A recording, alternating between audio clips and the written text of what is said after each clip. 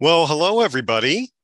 My name is Noah Chartoff. I work academic outreach at Wolfram, and I'm going to be talking today in a little bit about using Wolfram Alpha Notebook Edition from the perspective of someone who is used to the Wolfram language, the coding language used in Mathematica. But first, I'm going to be turning this over to John, who will tell you a little bit more about what he's going to do.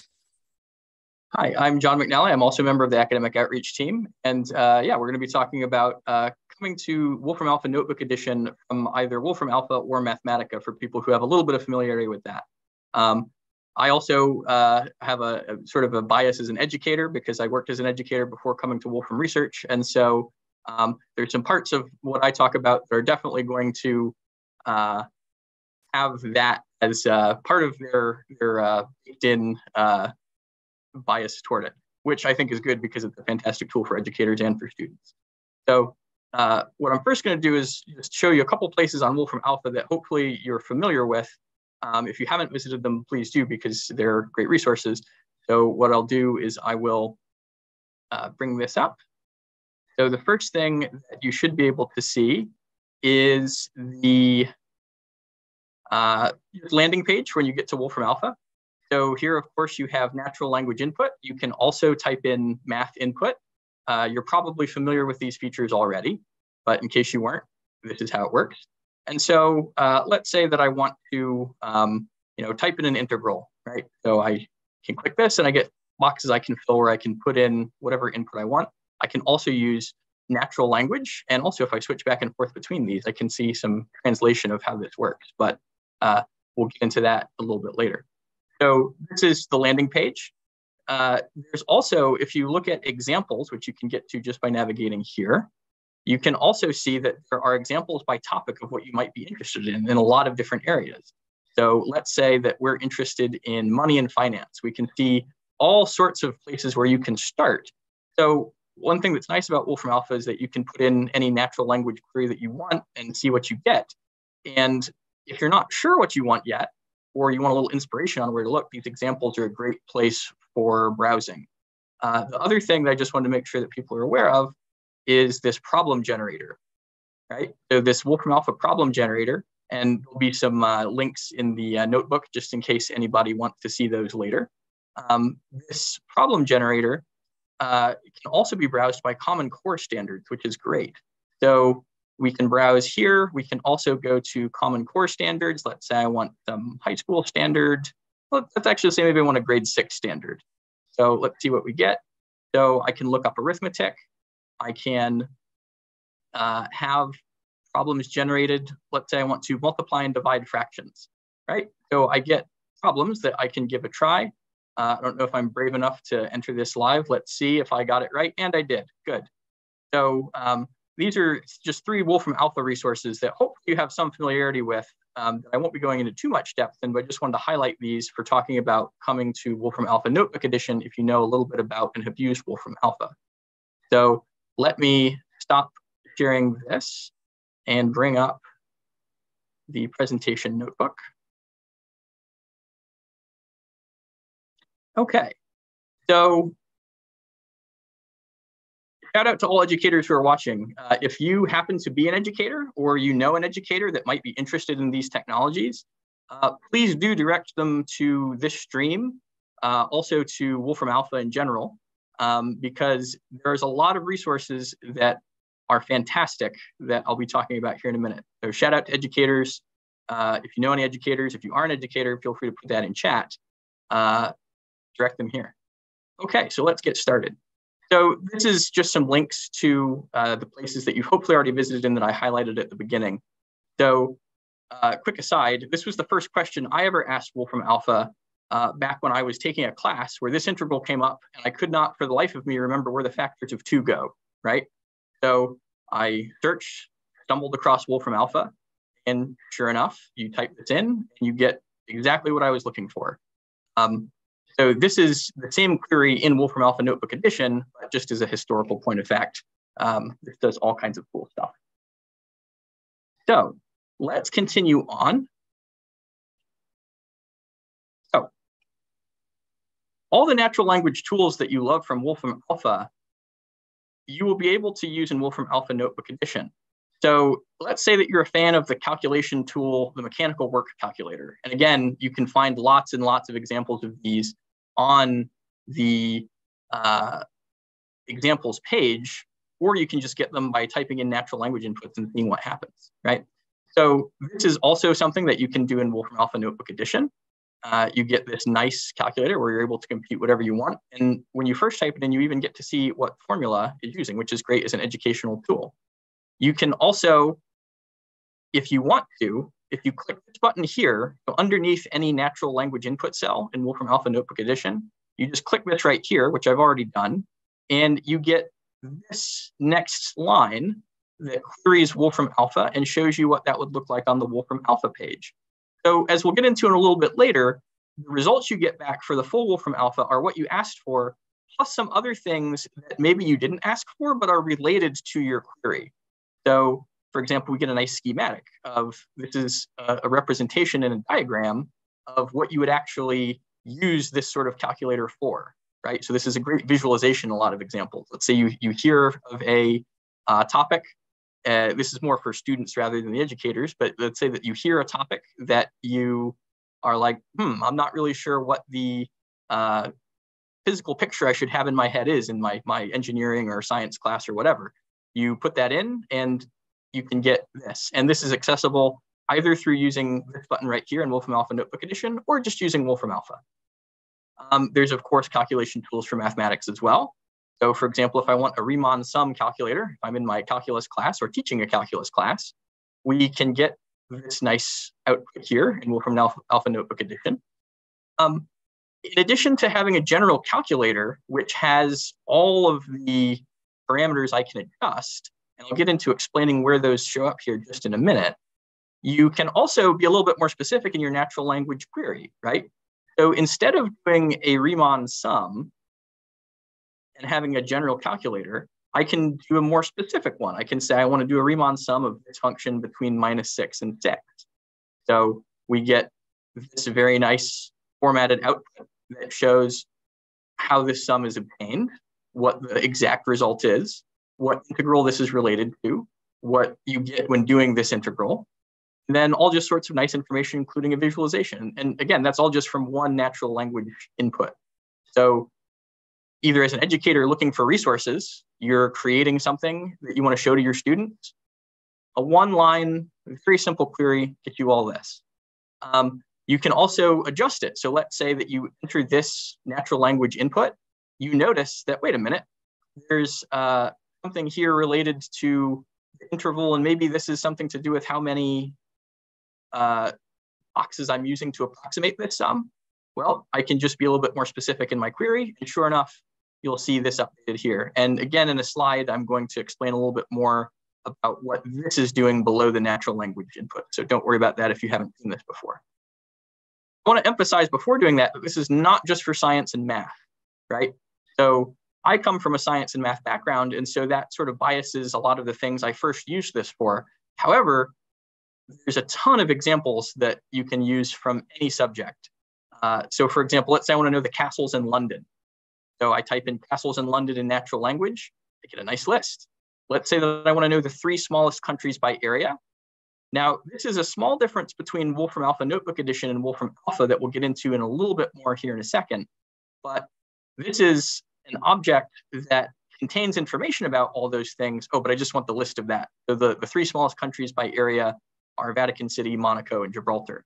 And in Wolfram Alpha, if we click results there, we could see that that would just give us this plus a little bit more. We'll get into why that happens in a second. So I can also use this. There is some great community posts about food and nutrition content. So this comes from something that I also wanted to highlight here on the next slide. So how much iron is in 1 cup of fresh orange juice? Well, apparently there's this much. So again, not just for science and math, all kinds of great content in here that you can use for adding computation to any subject area. Not just computation, but critical thinking. We'll, if we have time at the end to get into that, is a little bit of a bonus content. Okay, so what are some differences?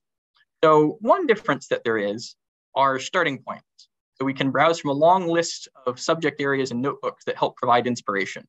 So what I'm going to do here is I'm going to end the presentation so that you can see this bar up here. So this is what I'm referring to when I'm talking about starting points, demonstrations, and interactive plot quizzes.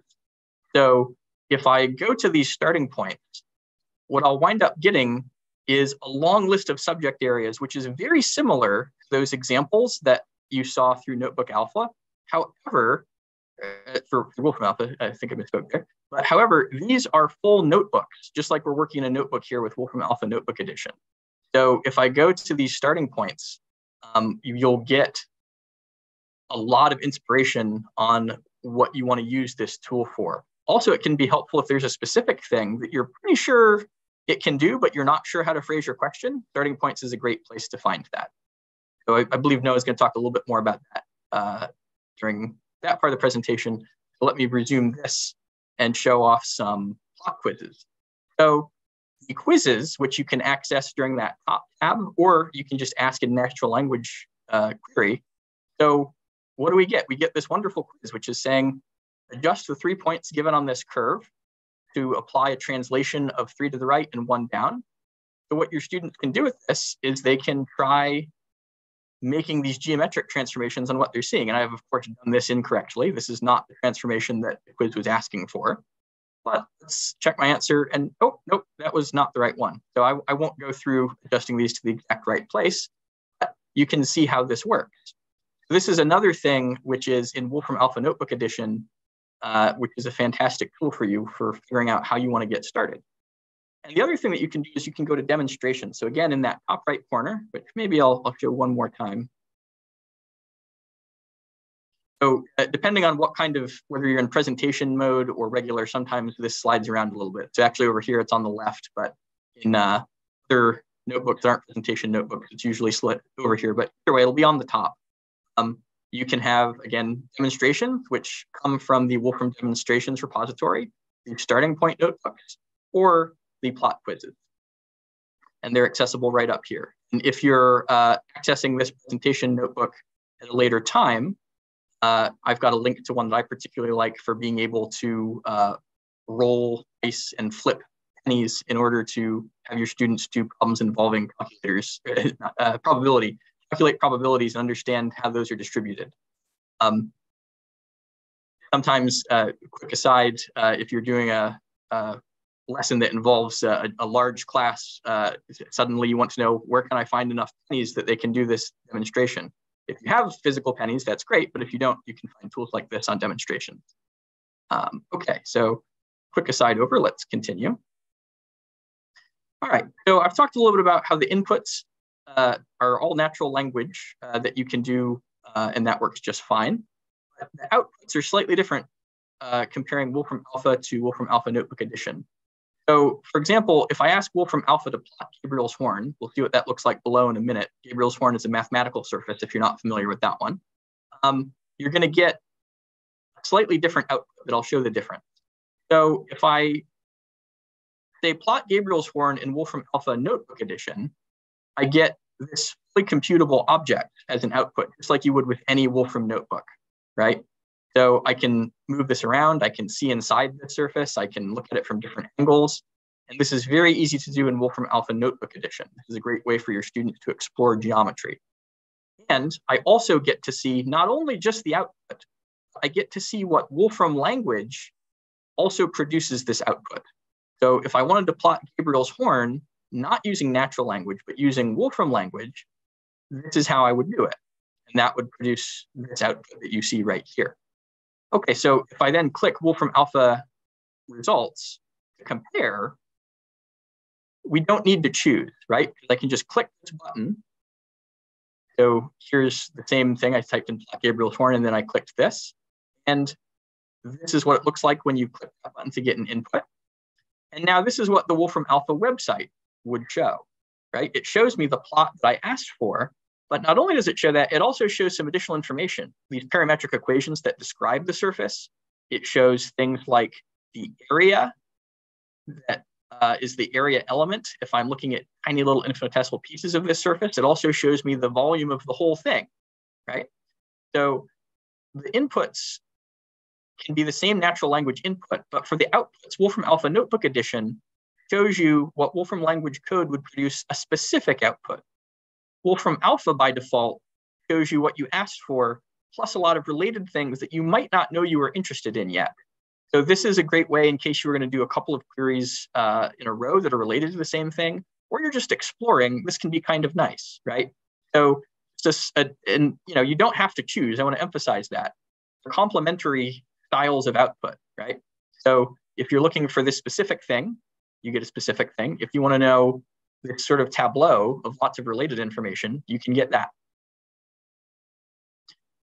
So another difference between what you might be used to coming from Wolfram Alpha and using Wolfram Alpha Notebook Edition is that you can use sequential computations in a notebook. So you can follow a train of thought computationally, just like with any Wolfram notebook that you're might be used to. So as we all know from our own courses, or if you've taught, a formula sheet is not particularly helpful unless students already sort of know where to look, right? Whereas if you have a natural language tool where a student has to have a problem presented to them and then think about, okay, what exactly do I need to solve this problem? Then query the natural language tool. I want the volume of a sphere of radius r. Well, okay, sure enough, there it is, right? We don't have to sort of browse around this obtuse formula sheet. We can just get what we want. You can then, using the possibility of having these sequential computations that build on each other, a la any notebook, you can define a function.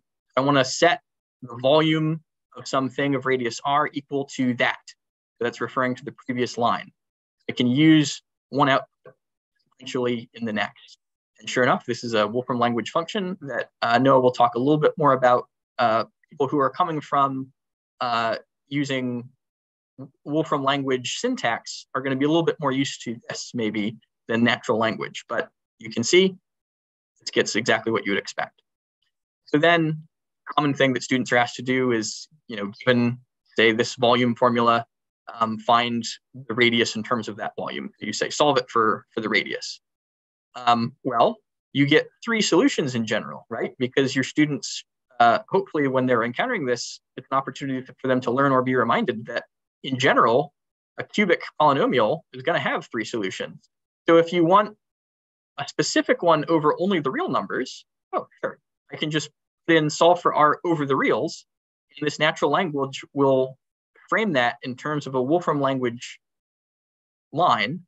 Then we get just the one solution over the reals rather than the 3 in general that could be complex, right? So I'm showing some examples here that I think are important for teaching students at sort of earlier grades. This is to sort of show that, just like anything using Wolfram language, it understands the mathematics. And so you're going to get things which are the correct answer. So just like any Wolfram language workflow, there's more than one way to express an idea. So this is something I won't spend a lot of time in here in the live stream, but if you're looking at this notebook later, just a couple other natural language inputs phrased in a slightly different way that lead us to the same place. Now, I can also use these previously defined things in future work. So, all right, my student has already looked at the volume of a sphere. Let's say I want to know the area of a sphere of that same radius. So instead of having to look on a formula sheet, right, my student has had to actively think about, what do I specifically need? I need this. There it is. Then I can say, divide that by volume R, which is this thing I defined previously. And Wolfram Alpha Notebook Edition, unlike using just a website interface, will go back, find the thing you defined, do the computation, return what you get. And then I can say plot that with R going between 0 and 5. And I get this nice plot that shows that the ratio of area to volume of a sphere in 3 dimensions decreases as the radius increases. And so that has all kinds of interesting consequences for the sciences, and that's something that you can talk about. As I said, I have a slight bent toward educational purposes because it is my background. But so another one is using manipulate to explore the structure of things. It's a very important learning goal to be able to look at the geometry of a particular set of equations. So I can start off with a simple line. So I plot the general form of a line, ax plus b. Notice that this is not the same as Wolfram language syntax exactly, right? But I get this nice thing. And We also have a line that comes out from this manipulate. So if we have this structure right here, we get some nice ability to view this. And I also want to emphasize that there's also examples where you can learn this for classes outside of mathematics. Again, I come from a background where I did a lot of teaching of that. So these are some examples that leapt to mind at first. But we can look at things like earth science. We can look at plotting things to do with geography and stuff like that as well. But I just wanted to show that these are a couple examples that I find really useful for looking at the structure of things that your students can sort of see with very easy inputs and outputs, and then get a nice object that can be manipulated for having all sorts of interesting things. And please do put all questions that you have in chat, and we'll be able to get to those here at the end. So in sum, that was the main thing I wanted to talk about first, before handing it off back to Noah, who can talk about how is someone who's more used to something like Mathematica coming to Wolfram Alpha Notebook Edition. Whereas the first part of this was talking about, if you're coming from Wolfram Alpha, what's it going to be like coming to Wolfram Alpha Notebook Edition? And then if we have time at the end, I'd like to also include this bonus topic of driving critical thinking in lessons that you're giving using Wolfram Alpha Notebook Edition. But first, I want to have a quick break for the audience to be able to put some questions in chat.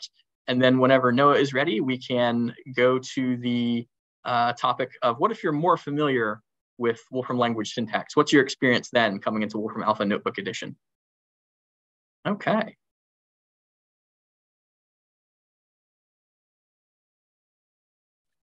Just wanted to add, saw a question about incorporating the software into the classroom as a tool for investigation, as a tool that lets you build answers up as you go. That is something that we are planning on talking about after the next section. Good question on that. So, see, there's more coming in. For now, I'm going to move on. But if you have a question, absolutely say it whenever you have it. If we don't get to it immediately, we are planning on getting to as many as we possibly can. Also wanted to mention, some of the details in these documents we're showing might be going by a little bit too quickly to read all of them. We are going to be posting a downloadable friendly version where we might even add more text because we know we're not talking over it at the time, in a future version of this presentation when it's ready for watching, not just live, but on the internet more permanently. So just wanted to let you know.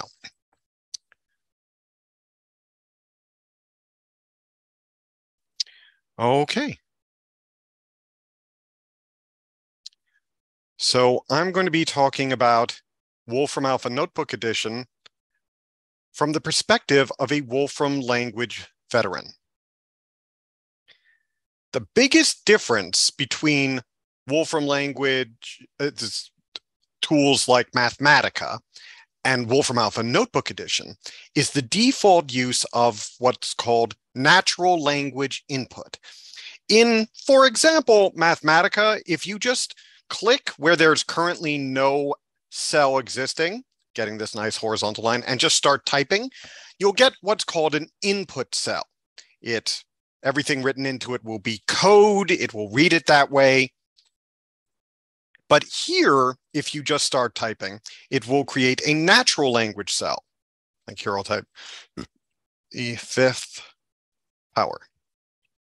And natural language cells take a combination of symbols, mathematical code, and just English descriptions of what you want to do, and translate those into Wolfram language code, which it then runs. The translation happens remotely. It queries Wolfram Alpha, the website, but the actual running of the code, the heavy lifting, all happens here locally. So it speeds things up compared to running everything in the cloud. Now, here's some examples. These three orange natural language cells, they all define functions, right? For a intelligent human being who understands mathematics, all of these would be ways to define a function. But notice there is no syntactic consistency between the way that I've written these. I'm using the words let, set, define. I'm using the word equal, the symbol for equal. This sign has excuse me, capital, this cosine lowercase, brackets, parentheses. It's all over the place. And pretty much any program I've ever run into in any other environment that you tried to use this many different ways of doing the same thing, it would just explode. But in this case, Wolfram Alpha Notebook Edition acts like a person and says, oh yeah, absolutely, I understand. You're defining functions. Sure. So I will translate all of these into the syntax that we use to define functions. There are a lot of rules for that. There are underscores next to the variables so that it tells you it's a generic variable that can be replaced with anything. There's a colon next to the equal sign telling you that this is a definition and not just checking the equality of things. There are a lot of rules, but a novice user won't need to learn all of them before they can do anything. They can just describe what they want to do and it'll get done. And then, as John said, unlike Wolfram Alpha, which is all one and done, you enter a question in Wolfram Alpha, it gives you an answer, but then if you answer something new, it obliterates what you had before. But in this case, Wolfram Alpha Notebook Edition remembers what you said. Here I defined a fourth function based on those three functions, f, g, and h that I defined before. And then having defined these things, I can plot them, I can investigate them, I can see what they do. You can also clear your definitions whenever you want, just in case there's concern about it causing any sort of problems later. And it's worth noting that whenever possible, you'll get the Wolfram language code, the Mathematica code, as part of your answer when it's selecting something. So although you could use this program to sidestep the need to learn coding, you could also use it to scaffold the learning of coding, making sure that people can investigate what is the correct way to write that code. And you also can write a lot of Mathematica code, Wolfram language code, exactly as it normally works in one of these natural language cells. If you go down letter for letter, capital for capital, bracket for bracket here, you'll see that these two are exactly the same. Didn't need to translate anything. It was the correct code already. And it created this nice little ripply 3D thing to investigate. Just for fun, let's see if there's an easier way to do that with natural language. Because personally, I like this code. I love the Wolfram language. It's incredibly intuitive. It's got very reasonable rules, but this is so nice. Sine of a times x squared plus y squared varying a. Compared to what we had to write before, it's a lot simpler, and it gives us the same sort of thing. Now, I say the same sort of thing because these are not exactly the same outputs. You can notice here, for example, the manipulatable variable a that I'm multiplying this by, it goes from 0 to 2. I didn't tell it what to go to or from. I could, but I didn't, and so it just guessed. Whereas before, I told it I wanted it to go from 1 to 5. That's why this version from before, when I crank a up as high as it went, is a lot more ripply than this one is. Now, we'll return to that in a little while, talking about what we can do about it. But for now, the important thing to see is that a whole lot of Mathematica code, a whole lot of Wolfram language code works perfectly. And, excuse me, that You can also use it to simplify your inputs considerably. Now, it's worth noting that these are different programs, Mathematica and Wolfram Alpha. In addition to the default use of natural language cells like this, Mathematica is a little bit more customizable than Wolfram Alpha Notebook Edition. Wolfram Alpha Notebook Edition,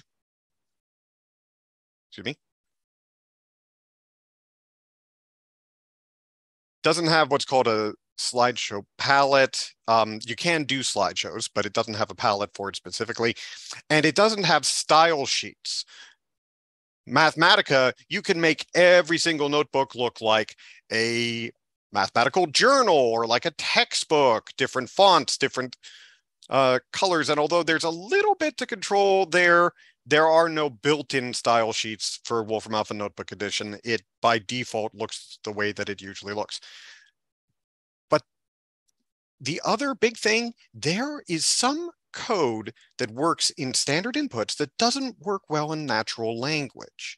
At least at first, we're going to talk about what sort of codes those are and how to fix the problems.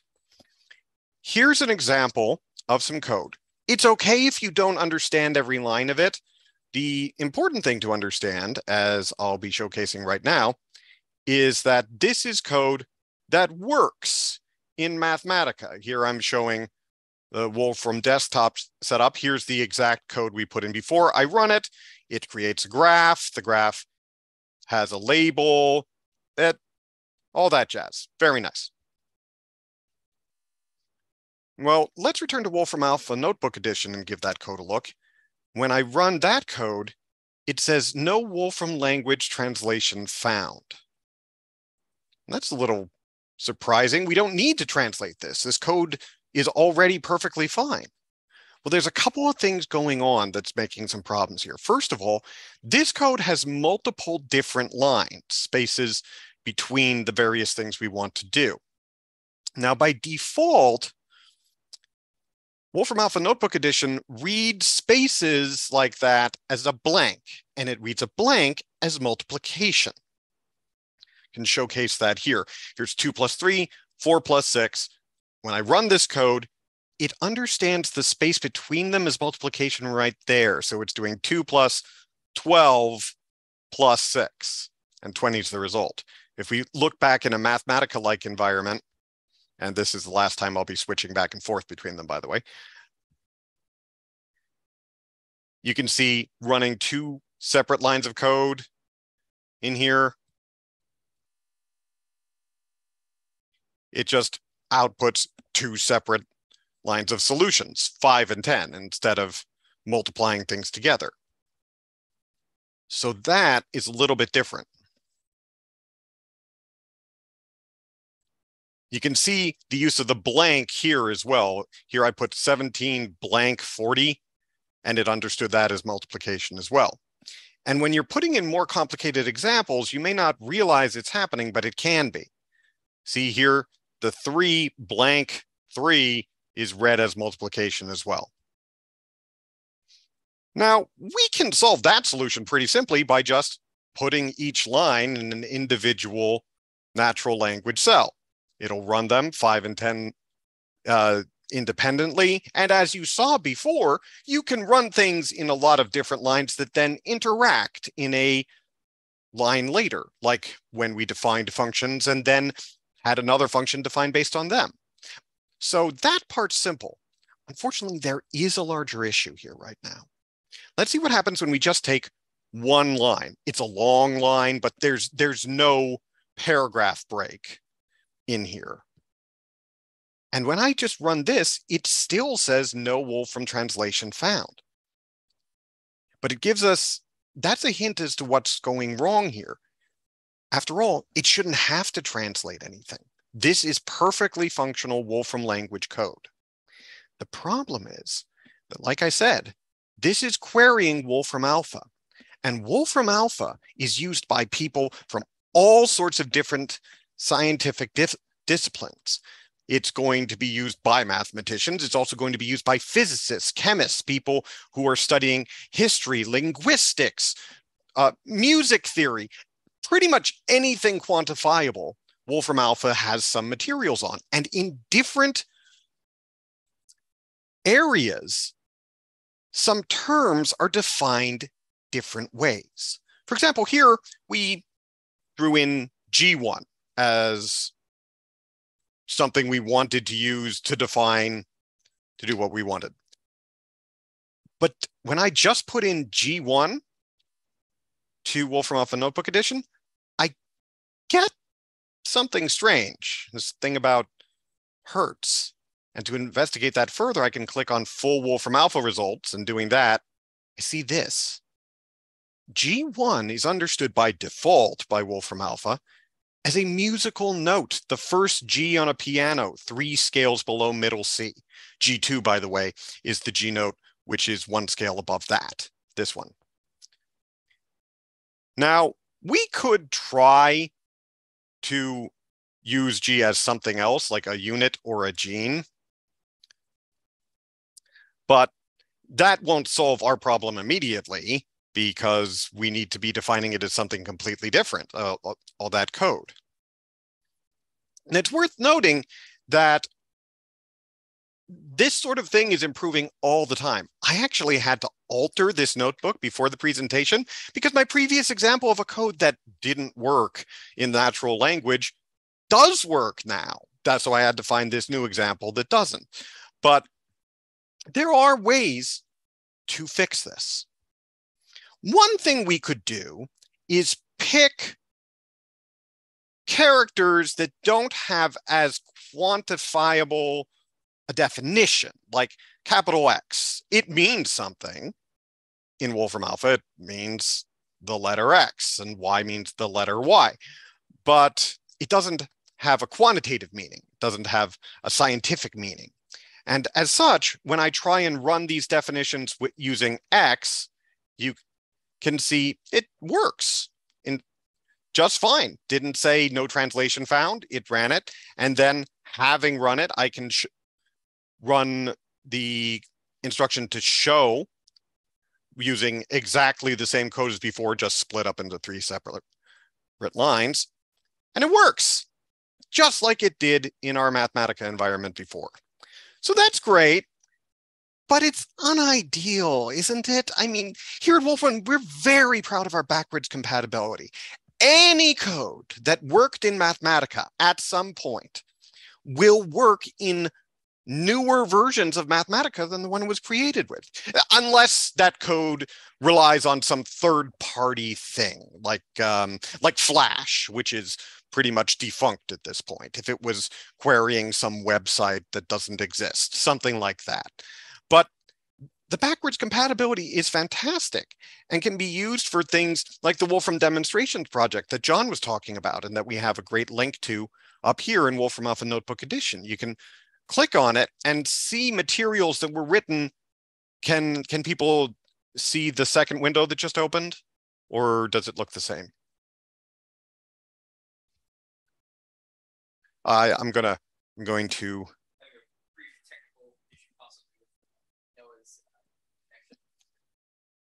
Can people hear me? Let's see.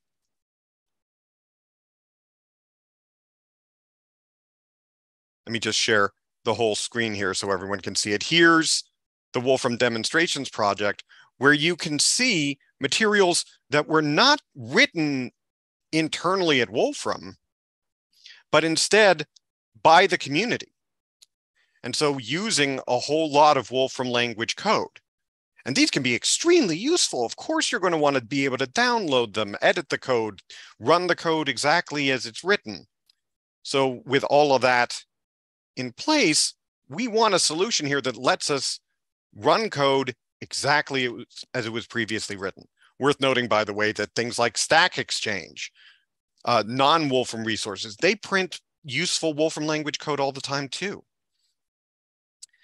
Now, the good news is you can absolutely run Wolfram language code in Wolfram Alpha Notebook Edition by using a standard input cell. Now, there's a couple of ways we can do that. Remember how I mentioned that the Wolfram language code gets created whenever you run one of these cells. Let's go back to our 3D example from before to take a look at that. Well, this isn't just for teaching what a code can hypothetically do. This code is live and editable. Remember before I mentioned that A goes from 1 to 5 in this example, which makes this potentially more ripply than the other version? Well, let's make that happen here too. Instead of going from 0 to 2, I can go from 1 to 5, and then hit Shift and Enter, not just Enter, Shift and Enter. And running that code, it has now changed it to the same sort of range as the one in the example above, equally ripply. So you see, this input cell, the same sort of cell you'd get by default in Mathematica, can run standard Wolfram language code. So if I then was to go back to our solution section and type in, oh, it doesn't really matter, anything, 2 plus 3. Running that, I get the code below it. I could edit that code to be something else if I wanted. Like, let's nab the code from before in exactly its original format. Just copy all of this and throw it into that 2 plus 3 example. Notice I got G1 and G2 running here. And when I run that, yeah, it runs just fine. Didn't need to change these to X and Y, nothing like that. Everything is great. I like that solution. You can also, by the way, copy after you've created an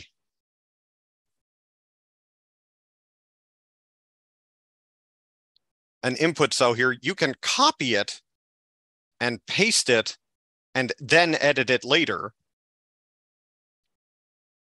Sign of pi, for example. And you'll have your own input cell as well. It doesn't have to be attached to the natural language cell you made. So that's nice. But you did then create that natural language 2 plus 3 or 2 to the 10th thing that you don't actually want in your notebook. So for me, my favorite way to create an input cell here is to click between cells where there's no cell right now. You'll get this nice horizontal cursor and a big horizontal line with a little plus. Click on the plus and you'll see these are types of cells you can add, and there are more options. Going to select here. Now, my default option was input, so I could have just clicked OK. But in case you don't get that as a default, notice that input isn't actually in the drag down list here. The assumption made for Wolfram Alpha Notebook Edition users is that it's mostly going to be used by people who don't know a lot of code yet. It's a great tool for students who are just starting out and that sort of thing. So it's not a default option, but you could just type it in. Just type in the word input and it will say, oh yeah, I know what that is. I know from input.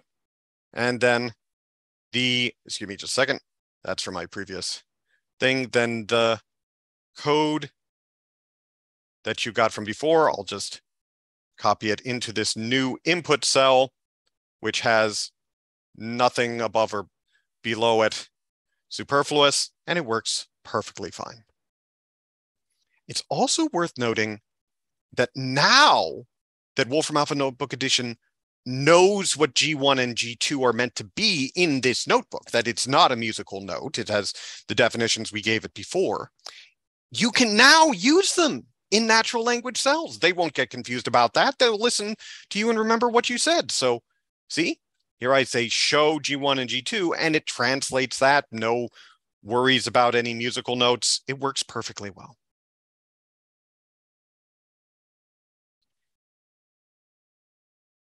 It's also worth noting that you can open documents made in Mathematica with Wolfram Alpha Notebook Edition, and the input cells that already exist in them will run perfectly fine. And like I said, these things are being improved all the time. Here's an example of something that didn't used to work: parallelization. In Wolfram Alpha Notebook Edition, it used to be that you couldn't run more than one process at the same time and only had one front-end kernel. In this example, I created this to showcase that even though parallelization at the time didn't work, it still would do what you wanted to do, just in sequence. Like this command says, please factor all of these numbers at the same time. And before, I got a lot of errors about that, but it did factor all of them. 12 is 2 times 2 times 3. 122 is 2 times 1 times 61 times all this. It factored everything. It just didn't do it all at the same time, but rather one at a time. But that was a little while ago that I created this example. Now, when I run it,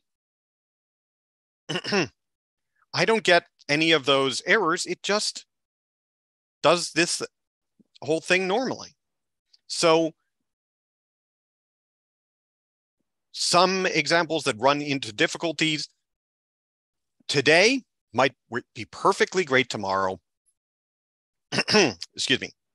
And it's also worth noting that there are things Wolfram Alpha Notebook Edition can do that isn't an option in Mathematica. John mentioned one of my favorites, the starting points.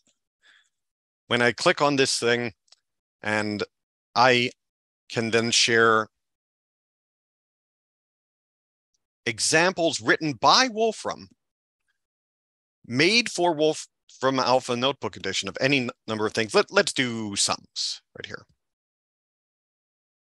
That shows natural language cells with some neat examples of prompts you can use that have neat outputs.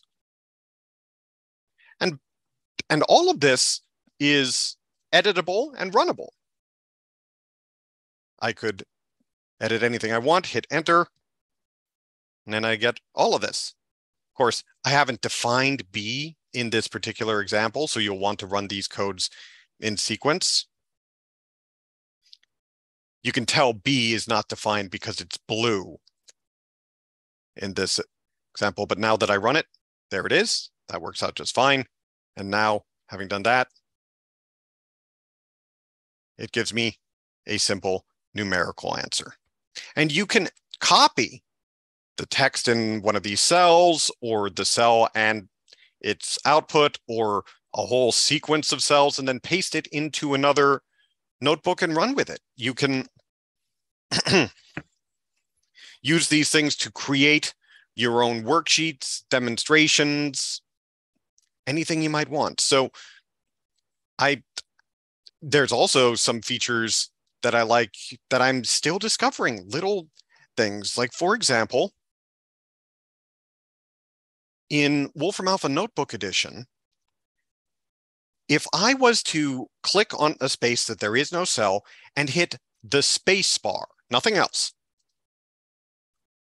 I create a text cell. I don't have to, is that cell with one L? Who cares? I will not have to change the format of it, because by default it says, oh, okay, spacebar, I bet that you're typing words instead of math. And I just love that. And that's not even in Mathematica. It's a feature that I just really enjoy. So bottom line, Wolfram Alpha Notebook Edition, it's fantastic for new users. It can cut down on the time needed to learn precise coding. For veterans, sometimes something that's set up for a newer user can cause a small stumble. But if you look into it a little bit, these problems should be fixable. And it's just an amazing tool for veterans and novices alike.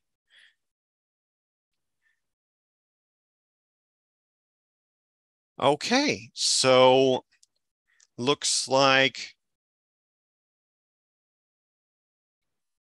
we've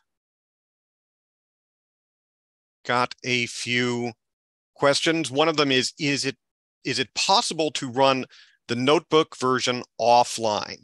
Yes and no. Now, obviously, we're talking to you on the internet right now, so I can't turn off my internet and show you how this works. But I can say that the translation from natural language to Wolfram language code does require the internet. Absolutely, it does. Something like,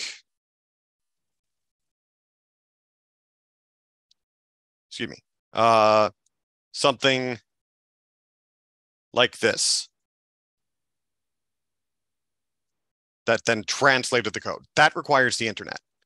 But then something like this, where I take completed Wolfram language code and run it without any of those orange boxes, that can be run offline. I do not need the internet to make that work. So if you want to create a notebook which just has normal input cells, you could absolutely run that in an environment where you did not expect to have the internet.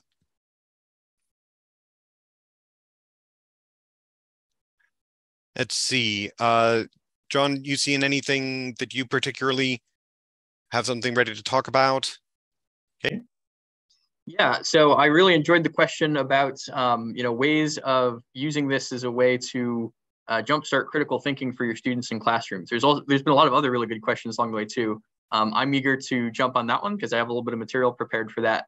But please put all other questions also in the chat, and we'll try to get to those as well. But I want to get back to that one that was kind of earlier on in the stream, and share some things related to how can I use this as an educator.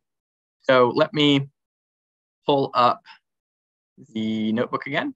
And there was another question, will these be available that you can download? Yes, not right this second, but there will be a place that will put these notebooks probably combined into one notebook so that you can get your access to all of this. Okay, so how can I drive critical thinking in the classroom? So one thing that I want to return to was using manipulate. So if you happen to be in a math context, doing things and then say that you want to vary parameters. So looking at the general case, because a lot of times I feel that in many curriculum, the general cases are underdeveloped in terms of what we're teaching our students, right? But that's not a problem if you're using a tool like this, right? You can just look at the general case and be able to get a very visual, very interactive sense for how this works, right? So if we're trying to have students understand what are these parameters doing in a quadratic equation, right? How do these numbers here affect what I'm seeing? Well, if I vary this one, it seems that this, and again, I like how it also shows over here that we've got, this manipulate, I didn't tell it that it had to show me the axes, give me all these controls. I can just enter that in natural language and it labels everything and does all this for us, right? So that's great. But anyway, this leading one, that's a coefficient of x squared, right? I can have my students see that this has something to do with curvature. So that's interesting. The one at the end has something to do with how far up and down it goes. And the one in the middle has a slightly more complicated role, but has something to do with like left and right, has something to do with maybe where it crosses the other axis. So that's just one example that we already touched on, but I wanted to get into some other ones. So one thing that is really important if you're looking at either inquiry-based or modeling instruction or all kinds of different paradigms of teaching. Again, I have a physics teaching bias, so I'm going to do this one first, and then we'll do a different example. So it's really important to not just teach computation details, right? It really should be a learning goal that we want to have our students focus on what's the strategic problem solving that I'm actually doing. What's the real critical thinking? So if you've ever taken a physics class, you've seen many, many, many examples of just a wall of text, right? Of there's some situation and there's probably going to be some math involved and I'm expected to come up with something, right? So what I learned is it's best to teach your students what's the TLDR, the too long didn't read of this wall of text. So what this is telling me is, oh, I need to like use Newton's second law. I need to have some idea of what that is about. I need to convert between coordinate systems, do some vector arithmetic, and then convert back to the old coordinate system. What we should be teaching our students, in my opinion, is how do I parse some complicated situation into the strategic goals? And then we can focus on those strategic goals using natural language, right? Or some combination of natural language and numbers if it happens to be a physics example, but that will vary as the topic varies. So how do I do this first strategic goal? Well, my student has to know what Newton's second law is. There are actually ways of querying to find out more about that, but let's assume that we've already taught our students that. So I can combine these two given quantities and get the results in the quantity that I'm looking for. Another pathway, so just in case the students forget that this unit of a Newton for force is not a fundamental unit, but it's a derived unit. So if my student doesn't add this in Newton's part, you might get something which isn't exactly what they were expecting. And then have to engage their critical thinking faculties to say, oh, wait, that's because Newtons aren't a fundamental unit. These are the units that came up, and I want to give that in Newton. So again, this ability to refer to what was just done.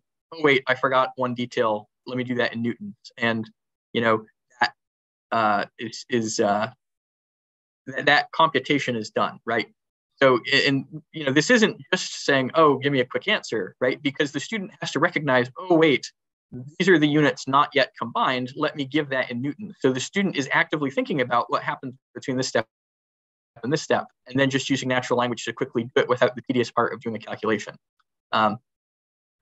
The second strategic goal that we had was finding the components of some vector, right? So, okay, well, I have this vector and I want to know what is that going from polar form to some other form. Now, the student has to know what polar form is to type in this thing, but right, this is engaging what you're actually teaching about in the class. You can teach about the concepts of polar form and things like this, as well as the calculation details, because if I do this exact input, sure enough, we get the exact result. If I want to have it rounded, I can, of course, do that in much the same way I would using standard Wolfram language. If I put in a decimal point here, it's a signal that, oh, I'm not looking for an exact answer anymore. I'm looking for an approximate answer. But I see from this, oh, the student can say, wait a minute, there's several things I can learn here by doing this inquiry, right? I learn what's the structure. I can spot the pattern here of the answer. I can also see, oh, there's like a Wolfram language function that is doing this for me. And then if you click these little buttons over here, this will take you to the documentation of the function that gets called, where you can read about that using the great documentation pages that are available. So this, as Noah mentioned, is a way that you don't need to know any Wolfram language syntax in order to do this input. But if one of your learning goals is also to slowly introduce your students into the syntax of programming, then you can also definitely do that using the same tool. So now your student has to actively decide which results are going to be important for later, right? It's not just the same as being able to, get this result. They have to decide, I'm probably going to use that for something. Let me make a variable and set something equal to that. And Noah has something that he'd like to jump in real quick here. So let me pause for just a minute before going. I wanted to quickly address a couple of interesting questions that seem pertinent to what we're discussing here.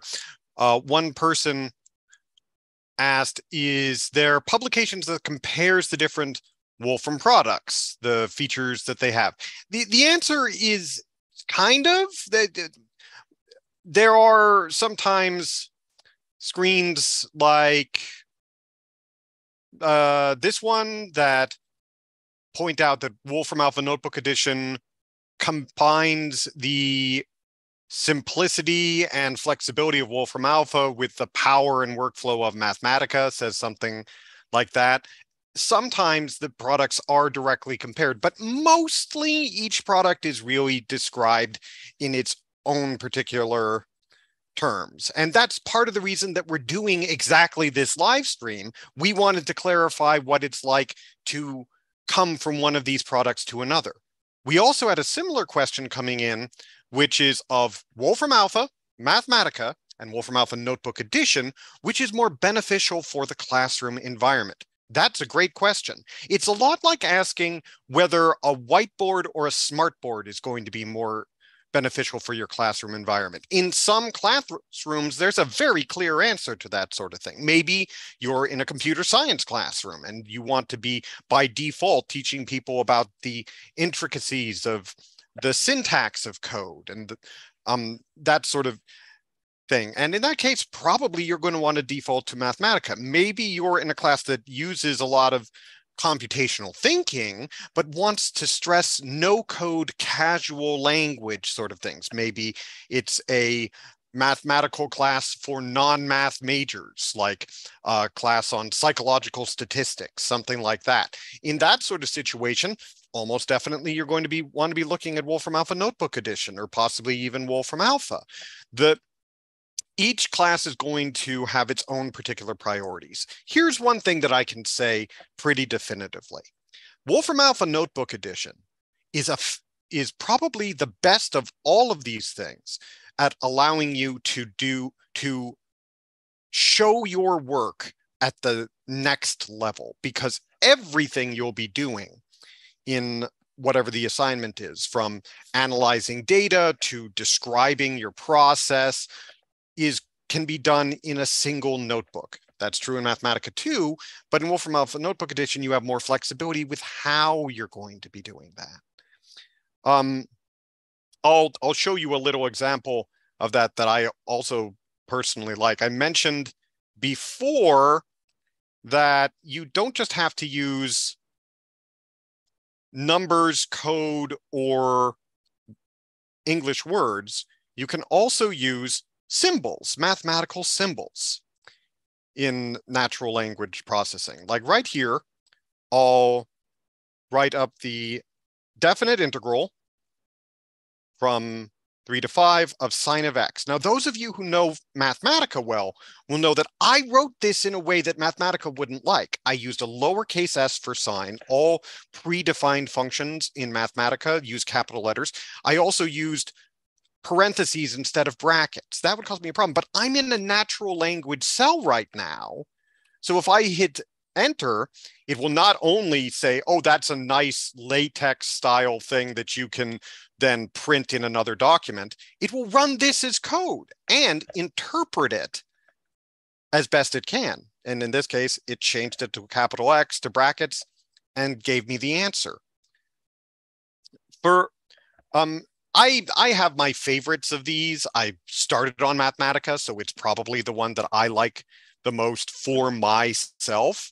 But depending on the class that I was teaching, I would be changing it up. Even the size of the class can matter, because different arrangements of products are usable in different ways. Like, for example, Wolfram Alpha Notebook Edition by default has a cloud version. You could use this on a Chromebook that doesn't have a lot of space to download a large piece of software. Whereas Mathematica, by default, it doesn't, but you can add it on. So depending on the particular needs of your classroom, you're going to want to suit it to the audience, including yourself.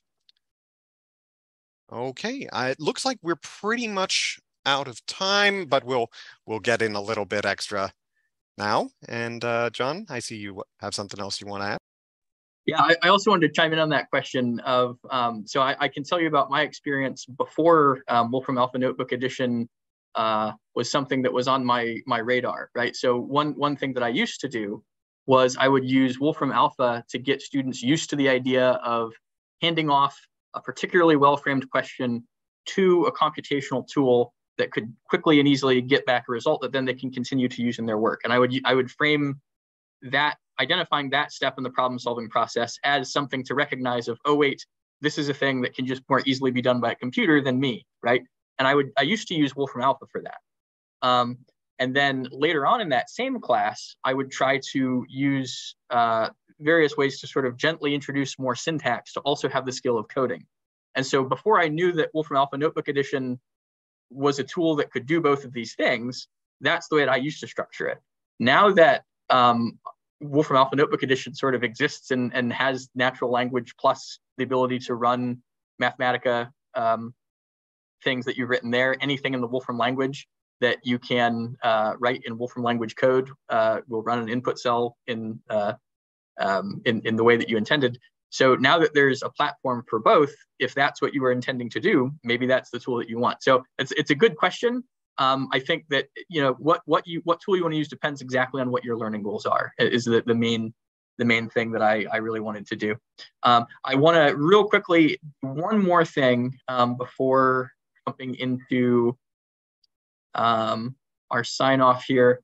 So I'm not going to belabor the point about having these various strategic goals, right? When we make this notebook available, you can get into more detail on that. But there's another example that I think is great from in this context of earth science, but you can use real data to teach analytical skills. And I think this blend of having the ability to use natural language and Wolfram language inputs is really beneficial here. So I'll just talk about a little bit of this before checking to see how we're doing on time.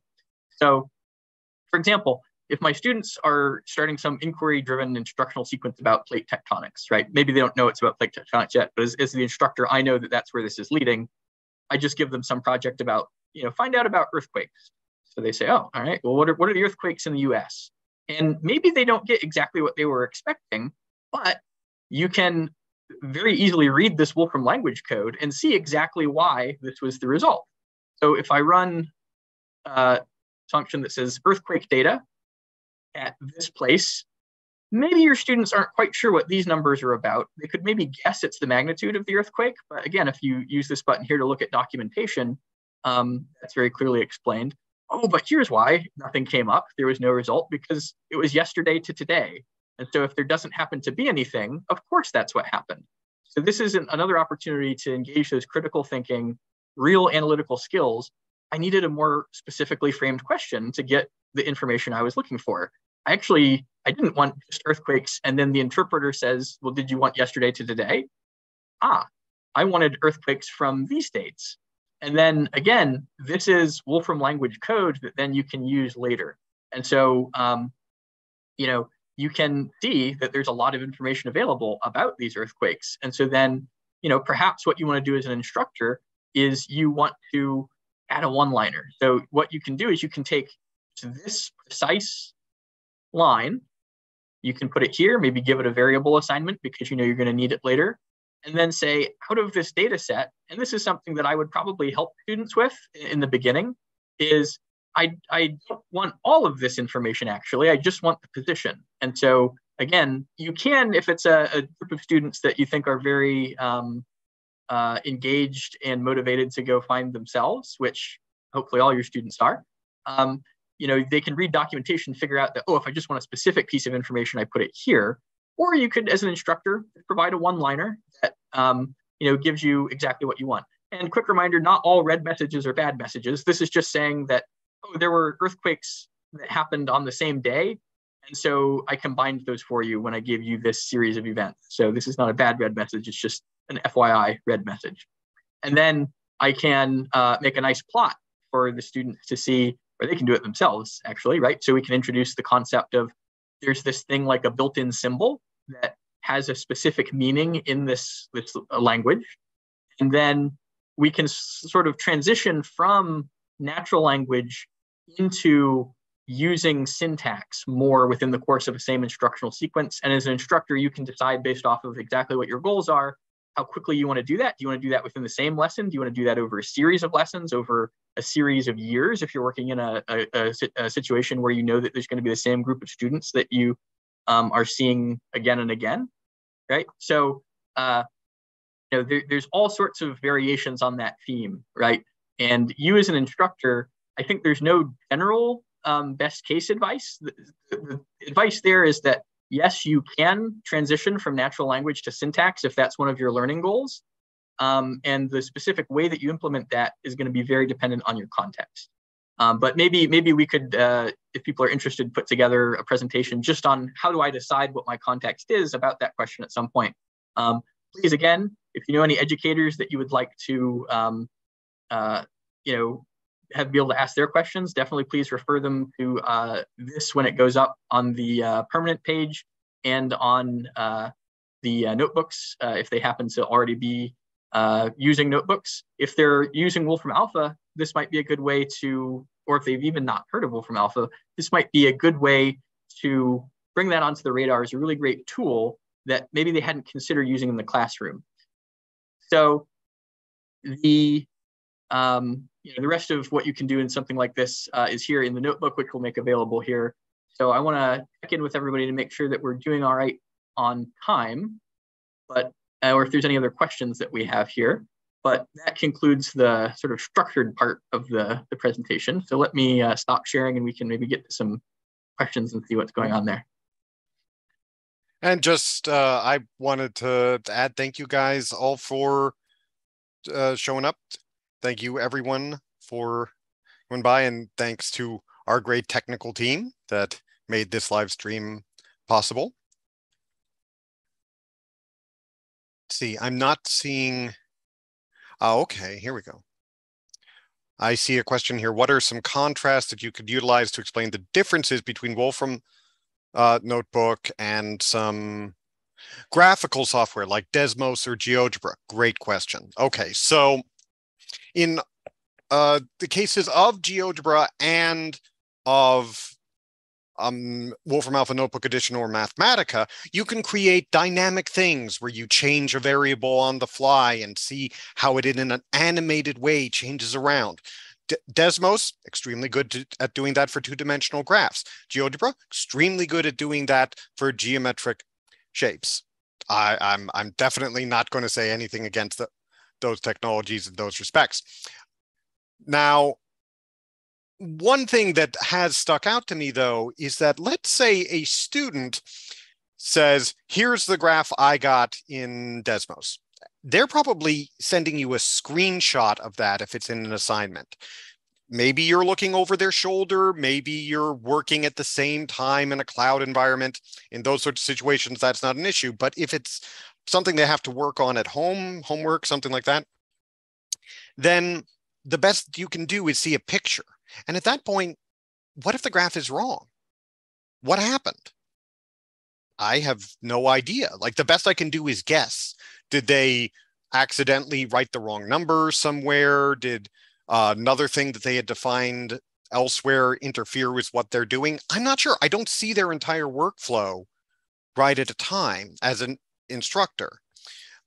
Now, with Wolfram Alpha Notebook Edition and Mathematica, these are rightly called notebooks. It's not just replacing, say, a calculator, which can graph things and do calculations.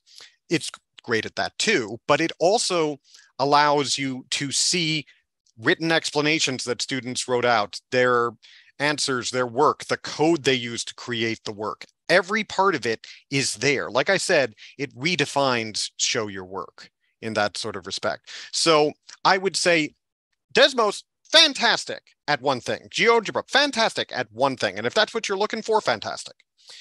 At the same time, the notebook environment is more for something that's fantastic at a lot of different things. And that ensures that you can actually see the entire process that your students are doing. Excuse me. That would be the biggest sort of difference. And I'm saying, and I'm seeing someone ask, can you capture Wolfram Alpha query data in a notebook? You can you absolutely can, in that full Wolfram Alpha results is a button you can click after using natural language, which then will show pretty much, there's some tiny differences, but exactly what you will see in Wolfram Alpha. When you asked about that, John showed that off when he was showing Gabriel's horn, that by clicking full Wolfram Alpha results, he would see the entire thing. It's possible without a notebook environment to do that, like in a Word document, you could capture a screenshot or even put a link to the results, but I consider that a little unideal for a couple of reasons. But yeah, absolutely. Okay. Looks like, John, you got something to add? Yeah, I do. So The point about being able to debug workflow, I think, is great. I found that to be, so when I was having students learn Wolfram language to do a project, they had never seen it before, and being able to work in a notebook environment, whenever they would make a mistake, very easy to debug what was going on, right? I mean, so in an environment like that, is sort of, showing you with, delimiters, meaning like brackets and things like that, being different color and things like that, so that you can, as someone who knows the syntax, you can sort of very easily parse maybe what went wrong if a student is trying their own input. Having that notebook environment is fantastic. Another point that I would make about that is that you can not only show your work, but have it saved for later purposes, right? I mean, that's sort of an obvious point, but I think it is worth emphasizing that when you have a notebook that's a computable object, anything that's been done exists then for future use. You can come back to it. So whereas if you're using something that is a website that doesn't necessarily save that kind of stuff, then, or maybe it's harder to save or something like that, then that would be one difference worth mentioning, I think.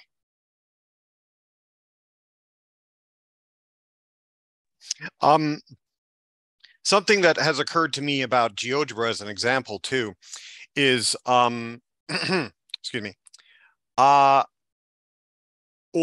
even, as GeoGebra as an example, is, let's say someone is creating a diagram of a whole lot of different elements of, I don't know, a triangle. Say this is a class on trigonometry.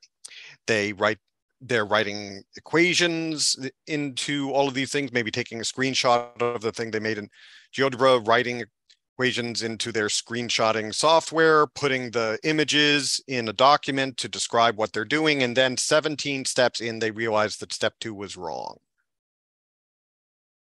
Oh, no. Because not only are they now going to have to change things, they're going to have to redo all of that because they took screenshots. It's static images. They're going to have to go back to the very beginning of everything they were doing and re-screenshot everything. Whereas if you're labeling things in Mathematica in a geometrical system, that document is live and editable all the way down. You realize that most of this is right, but one thing is wrong in every single one of these pictures. Edit that thing. Edit that. Everything else stays the same. You don't have to recreate everything that you made. It's a lot closer to the experience of a physical notebook, I would say, than the integration of some other computer tools into lessons can be, at least for myself. I want to stress, though, that this isn't necessarily just to replace notebooks. I have seen Mathematica specifically used to replace written assignments and have them, therefore, the instructions and the responses be in the same notebook. I've seen them used to replace lecture slideshows where the entire thing is live and the teacher can interact with any of the code as they're going along, edit it if a student has a question about what happens when you do this. Let's find out. I've seen it used to replace textbooks. The entire text is now written explanations of things, graphics created in Mathematica, little prompts that say, hey, reader of this book, feel free to change this code in this, and this place. See what happens. What does that tell you about the process that you're experimenting with? So any number of these things can be something that is used. When I was at the NCTM conference just the other week, a very common question that we got was, is this a tool for teachers to use or for students to use? And the answer is, it's a great tool that can be used to any degree by anyone in a classroom. All depends on how you want to use it. Okay. John, anything to add or? Yeah, so also there was another question about capturing relevant query data, manipulate and save definitions. I think I know what that question is referring to, but maybe a quick clarification in the chat if you'd like. But since it is a notebook, if you're used to working with notebook and having things working across kernels and things like that, that should work as you expect, as far as I know. So if that's what you're referring to with that. It is also an option on your own computer to input a new function's definition into something that then will persist through any Mathematica document, but that's too technical for me to know how to do off the top of my head, and definitely too involved for us to do on the fly today. But it is absolutely possible. Worth noting, though, that doesn't assure that this definition will persist into someone else's computer, depending on how they got the document from you. It's often good to have a couple lines at the beginning of your notebook that are what's called initialization cells. These are cells that run automatically every time the document is opened. And as such, they're a great way to take a definition that you're planning to use often and build them into a lesson. Have them be already made up before the lesson begins.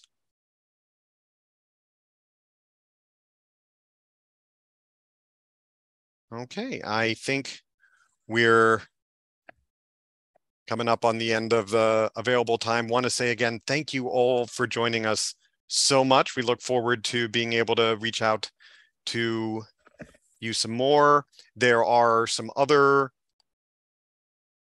video resources about Wolfram Alpha Notebook Edition coming up too. We're going to have the Wolfram U team is going to be putting out a video specifically for Wolfram Alpha Notebook Edition for educators on November 2nd, I believe. Yep.